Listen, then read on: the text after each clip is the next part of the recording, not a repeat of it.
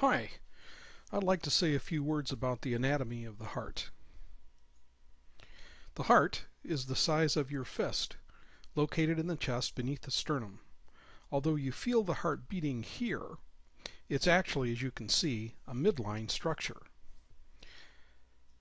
The anatomy of the heart can seem overwhelming, but we can break it up into smaller pieces to make learning easier.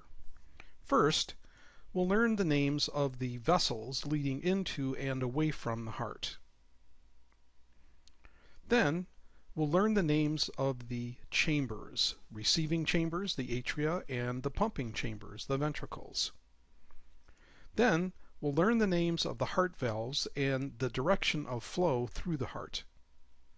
Finally, we'll learn about the blood supply to the heart muscle itself, the names of the arteries and veins that feed the heart. These are the arteries that are blocked in a heart attack. That will probably come in another video.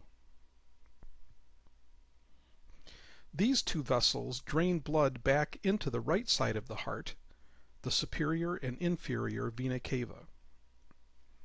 The right side of the heart sends blood to the lungs. Here's the pulmonary trunk and the left and right pulmonary arteries. Note the arteries here are blue. That's because the body has used up the oxygen stored in the blood.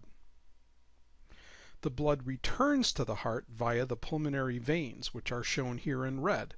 This blood has been oxygenated in the lungs. Here is the aorta, which carries oxygenated blood throughout the body. Now, let's say a few words about the chambers and valves. We'll start with the chambers. Blood returns from the body via the superior and inferior vena cava, which drain into the right atrium, the collecting chamber for the systemic circulation. The blood then goes into the right ventricle, the pump for the lungs. The blood goes out to the lungs via the pulmonary trunk and right and left pulmonary arteries. The blood goes through the lungs and then returns to the heart via the pulmonary veins. The blood enters the left atrium, the collecting chamber for blood from the lungs.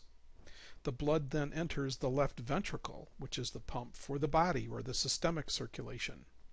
The blood goes out the aorta to the systemic circulation and then is collected into the inferior and superior vena cava, and the entire process repeats. Now for the valves. Valves are in the heart to prevent the backflow of blood. When the ventricle pumps, the blood needs to go out the outflow vessels and not backwards into the atria. The blood flows from the right atrium across the tricuspid valve into the right ventricle. The pulmonary valve lies at the outlet of the right ventricle. It leads to the pulmonary trunk. The blood goes out to the lungs and then returns via the pulmonary veins into the left atrium. The blood from the left atrium crosses the mitral valve into the left ventricle. The anatomists call this the bicuspid valve, but we'll stick to the clinical name and use mitral. The left ventricle then pumps the blood out through the aortic valve. The blood goes across the aortic valve into the aorta and then to the systemic circulation. This is a good place to stop. We'll look at the circulation to the heart muscle itself in another video. Thanks for watching. Please subscribe below and feel free to leave a comment or a question.